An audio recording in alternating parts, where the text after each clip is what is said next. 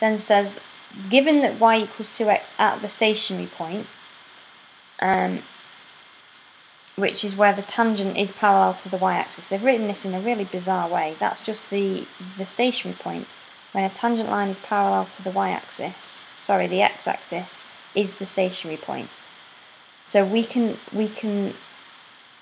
then, or we know that y equals 2x at the stationary point, or points.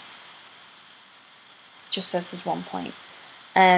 So we can go back right up to the top and say, well, y equals 2x at the stationary point, so y equals 2x in here will give us the x coordinate.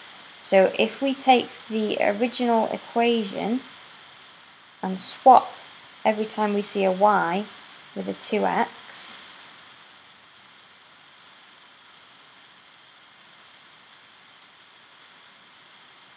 and solve this, this will give us the coordinates.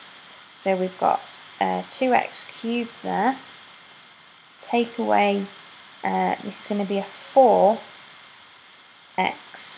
cubed equals 2. So that's negative 2x cubed equals 2, which means x cubed is negative 1, which means x is negative 1. So that's the x coordinate, and we know that y equals 2x, so y equals 2 lots of negative 1, so negative 2. So the stationary point is negative 1, negative 2.